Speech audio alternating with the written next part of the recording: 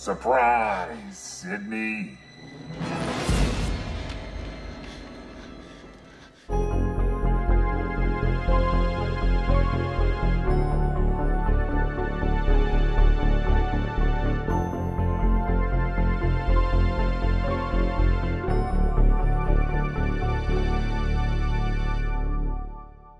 What is up, you guys? Nick at the Lost River Drive-In coming at you tonight to talk about something that I need to get off my chest. Ranking the Scream series from worst to best. So I just want to say really quick before we get into it, I am not going to include the TV series in this video. I have seen all 3 seasons of the TV series. I did not care for it. There was one season that I thought was decent. The most recent season actually being absolutely terrible. So I'm glad that that experiment is over and done with. And I don't want to speak about it. So we're going to start with the movies. And coming in at number 4, my least favorite Scream movie is Scream 3, to nobody's surprise. Scream 3 takes place a couple years after Scream 2. Sydney kind of lives in seclusion. She's got a new name, basically a hermit, in the sense that she works from home. She lives in this house that's like way up down a long driveway, a gate and everything. She's basically like, she lives in a castle and she's surrounded by like 1,500 moats. You know, she doesn't want to take the chance of being found by another Ghostface killer, whoever that may be. And then you have Dewey and Gale. They're like estranged right now. I don't believe they're together anymore. Dewey is like a security guard, kind of. And then you have the whole Stab 3 is being made, you know, the movie about the Woodsboro killings, or the franchise about the Woodsboro killings, I should say. So it's in, you know, it's out in the open. Real kills start happening again. Spoiler alert, starting with Cotton Weary, you know, it all circles back. Ghostface is back. Who's Ghostface this time? Why is he ruining Stab 3's production? Oh, no. Sidney Prescott to the rescue. There's some treats in store. And that's basically Scream 3. I will say one good thing about Scream 3 is the climax. The whole like last 30 minutes taking place at the mansion. Same place they shot Halloween H2O. Served as the private school. And I've been there. Actually, wasn't able to get in the gate, but I've got pictures from outside the gate. So that was kind of cool. That whole finale is really cool. I do enjoy that. There are some good kills in it. The problem with Scream 3 for me, and I think for most people, is for the first hour or so of the movie, it's just really hard to get into. You have really bad actors that are supposed to be actors playing these actors. You've got some... There's not a lot of story there. There's not a lot of, like, meat to it. It's kind of just like everything is happening by, oh, you know, yeah, Ghostface is back. Oh, yeah, because why not? Oh, and, you know... The reveal is kind of convenient that way, too. It's just, it seemed really lazy, and I think that was because Kevin Williamson did not write this one. So, go figure. The one that he didn't write is the worst one. There's not much to talk about Scream 3 that hasn't really been talked about. I just think that it's really kind of cheesy. Losing characters like a Randy definitely shows in this movie, because there's not that comedic, witty relief. The whole being meta and self-aware is like... This is the worst at it. It's like, they don't even try. They really don't even try. And there are multiple parts in this movie that are like, ha, get it? And you're just like, come on, man. I'm not stupid. And we're going to give that one a thumbs down. Coming in at number 3 is Scream 4. This one is hard because I like the next 3 movies. I really, really do. That cannot be overstated because I don't want people to go, oh, you put Scream 4 at number 3? You must hate Scream 4. No, I really like Scream 4, actually. I enjoy it every time I watch it. Scream 4 is basically years later. I think it's like 10 years later. Everyone is gone, you know, doing their own thing in their lives. Dewey and Gale are married now. Dewey's the sheriff of Woodsboro. Sydney has a book.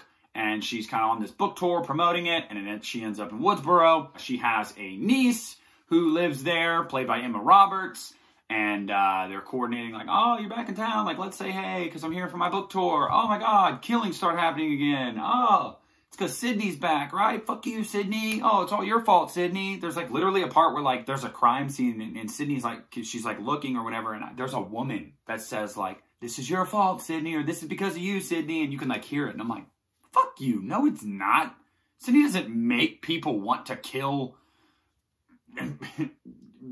other people. It's not her fault. And that's basically how it goes. But in this movie, you get an infusion of new people, young high schoolers, kind of a new group that they're trying to put in there to kind of revitalize the whole like teen group from Scream. from 15 years before that.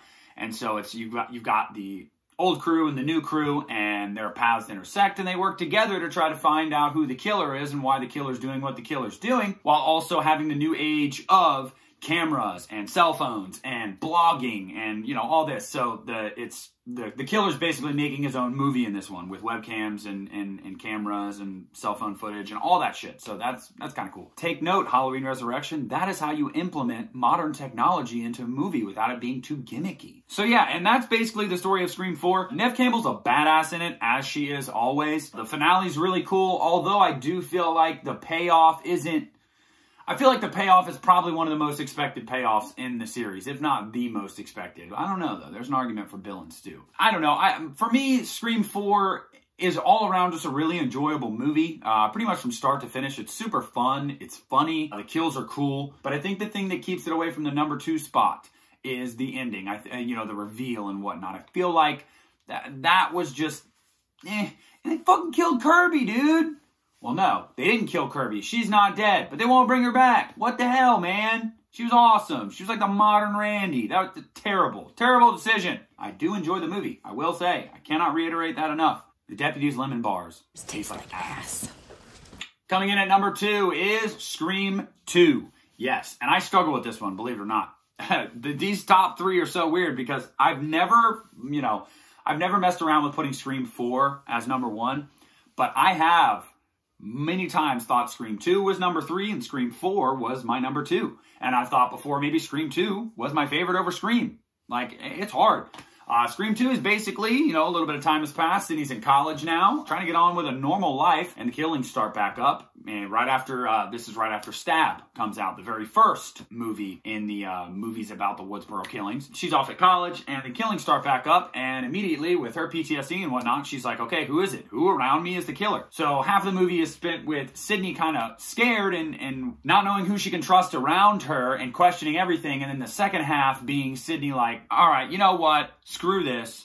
I'm gonna get to the bottom of this. I wouldn't even say it's the second half. It's like toward the end of the movie. Meanwhile, she has a new group of friends, but you still have Randy. You've got Timothy Olyphant in this movie. Can't remember his character's name. And then you've got Jerry Maguire in this movie, and that's like her boyfriend, love interest in the movie. Derek, I believe his name is. Things about Scream 2 that I really, really enjoy. I like the reveal at the end. I think one of the 2 people involved was pretty easy to, you know, detect that this guy was gonna be part of it.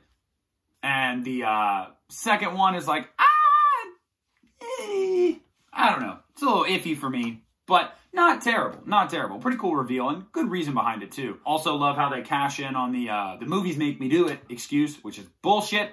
Movies, television, and video games do not make you become a psychopath. Stop telling people that. It's not true.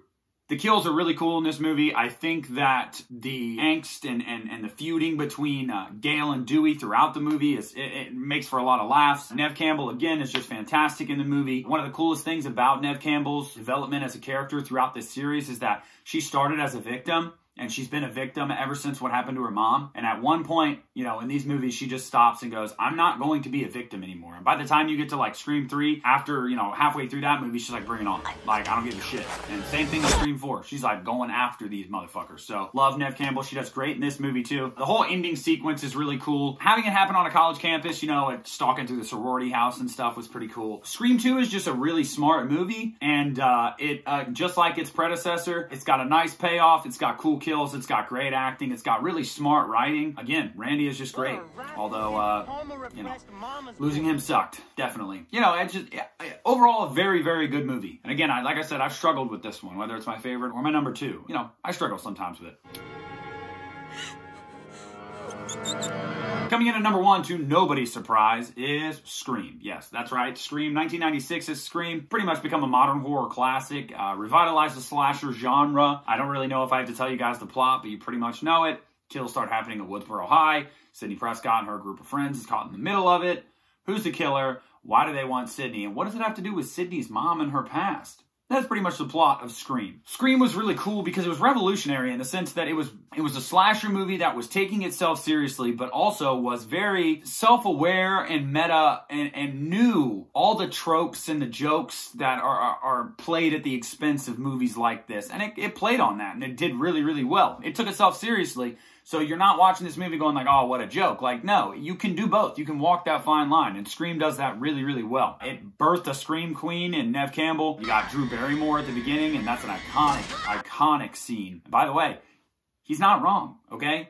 Jason was not the killer in Friday the 13th. He didn't show up till part 2. So technically, he didn't trick Drew Barrymore. She didn't think. But yeah, I mean, Scream was just awesome. Henry Winkler in this movie, too, is like, it was sad to see him die, too. But yeah, really just overall a really good movie. It's something that I find myself watching multiple times a year because it's a movie I don't ever feel like I get burnt out on. And I feel like that's because of how unique it is. It's one of those movies that has rewatch value for years and years and years. I hope that continues. So that's my Scream ranking, guys. Needless to say, I am super stoked about the new Scream movie coming out in January, Scream 5, or being billed as Scream. I cannot wait to do a trailer reaction for that. I cannot wait to discuss that more with you guys when we get more news on that. They've got a great cast. They apparently got a great story. It's going to be bloody. It's going to be fantastic. And early reports are that they are planning on making a 6th movie. Let's hope that our girl Neve Campbell stays alive, because we need some Sidney Prescott in our lives. That is my ranking of the Scream franchise. Leave a comment down below, like, subscribe, tell me what you think of my ranking, and leave some suggestions for some content you'd like me to do. Reviews, collections, opinions, news, name it, and I'll see if I can do it, if I've seen it. Alright guys, this is Nick from the Lost River Drive-In, and I am pulling out.